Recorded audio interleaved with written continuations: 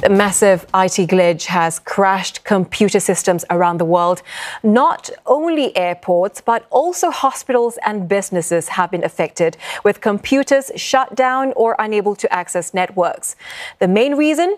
An outage in Microsoft's cloud services and related apps. Travel disruptions have been the most obvious consequence of the global IT failure.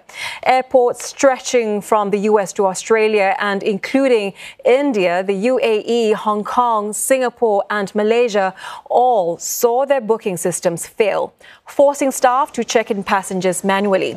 Scenes of confusion at many arrival halls as flights were cancelled or delayed. Major American carriers grounded planes for hours due to communication issues.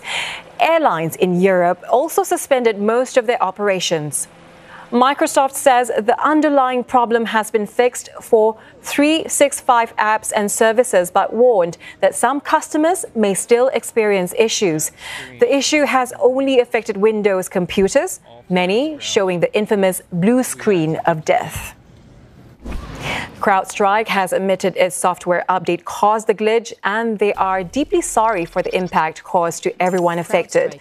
The CEO of the cybersecurity platform says a defect was found in a single content update for Windows computers and has deployed a fix for the issue.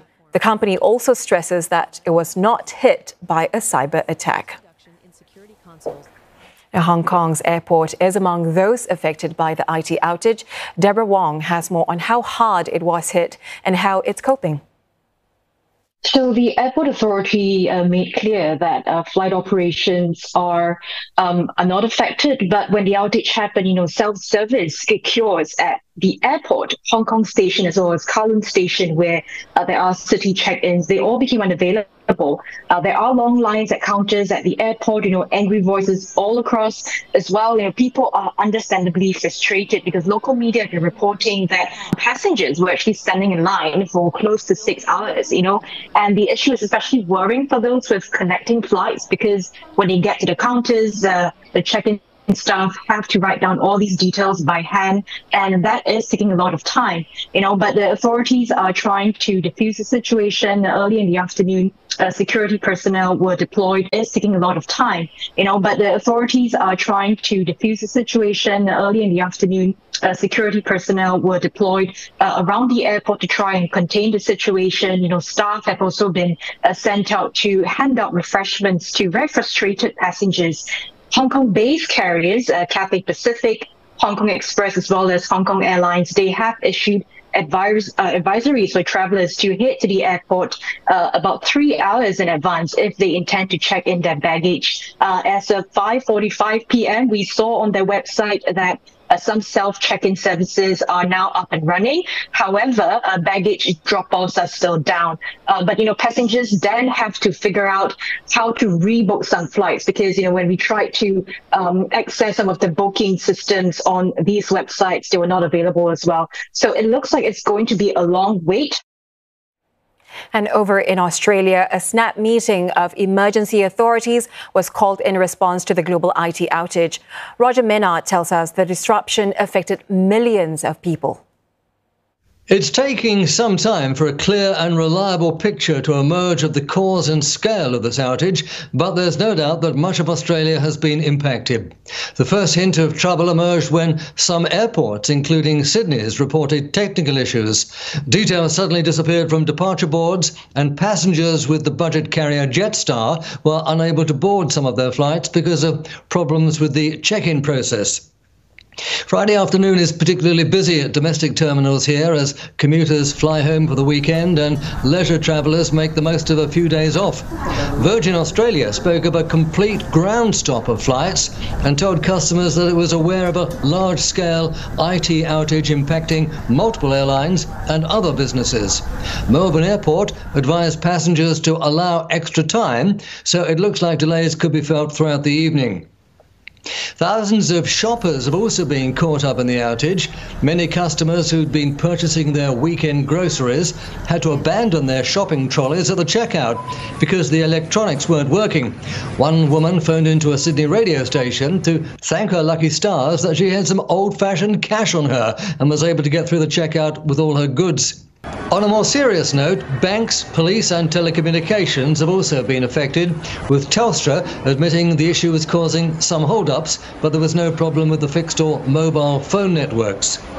Police in Victoria admitted that some of their internal IT systems were down, but emergency services were mostly able to keep on working. However, several New South Wales police systems have gone down, restricting the ability of police to disseminate information.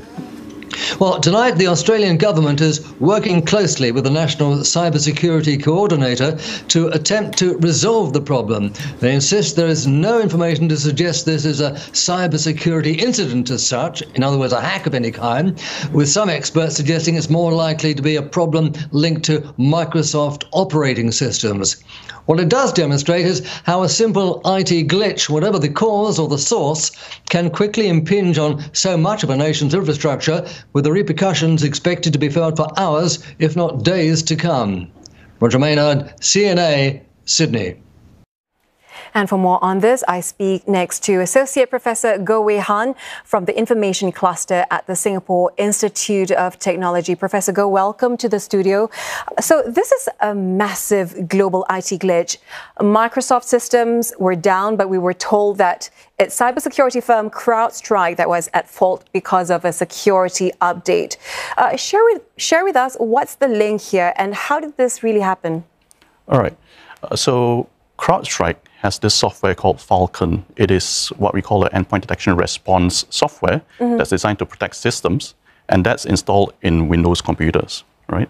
So now, apparently what happened was that an update for this particular software causes Windows to generate a blue screen of death, and that's what people are seeing. Yeah. Now, those terminals that you see at the airport, those are, a result of this update went wrong, so-called. And beyond that, there's also servers, systems, and so on running, at the back end, processing data and all that. Those are running Windows. Those could be affected by the software update as well. That's why you see such a global outage. Do you view this as unprecedented? It's somewhat unprecedented to see, a software update affecting so many different users, so many different things happening at once. On one hand, it's the systems that that people interact with. They themselves get the blue screen of death. On the other hand, there are the servers and so on that runs Windows, right? Those get the botched update, and also, because the servers are not functioning, people can't access services. That's why you're seeing all this. So why do some companies experience more severe impacts than others? And why were some companies spared? Right. So if you notice the keyword here, Microsoft Windows. Now, apparently what happens is that this only affects the CrowdStrike software installed on Microsoft Windows platforms. So Mac OS Linux is not not affected by this.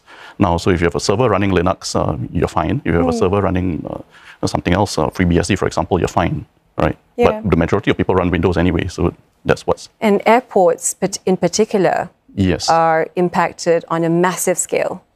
Yes. So if you see, if a check-in count, the check-in kiosk, for example, those might be running Windows. Those need the endpoint protection software anyway, so those are installed. You have servers running at the back end that processes, for example, your baggage checks, your check-ins, your passenger information, your flight date, your flight information, and so on. Those could be affected as well. So, Professor Goh, the question is, who should be bearing the responsibility, the costs of these disruptions? Is it CrowdStrike? Is it Microsoft? Is it government agencies even? At this point, I would say it's too early to say, who should be responsible or something or anything like that. The priority right now should really be getting things up and working. Looking at the vulnerabilities of the world's IT infrastructure, does this mean that we have to reassess the way system updates are structured or carried out? Can we do anything to prevent, similar incidents from happening in the future? Yes. So typically, when we talk about software updates or system updates, there's something called staging platforms where we try to test a patch, in a staging environment before we actually deploy it to, the wider corporation.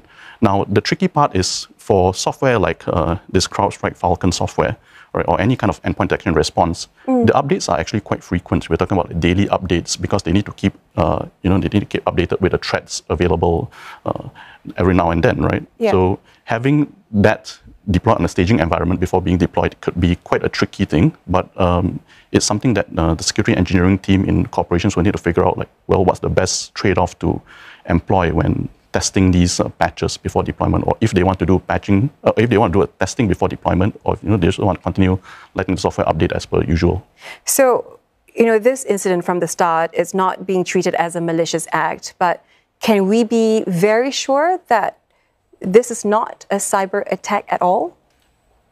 As of this moment, based on what CrowdStrike is saying, based on what the other outlets, media are saying, it doesn't appear to be a cyber attack. Okay. It appears to be just a patch gone wrong.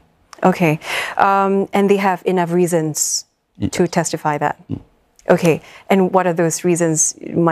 Do you know? So CrowdStrike, for example, have came out to say, this is, they know of the issue, and they have issued, like, for example, instructions of what to do, how to recover, and so on. So it shows that, well, they are aware of what actually is going on.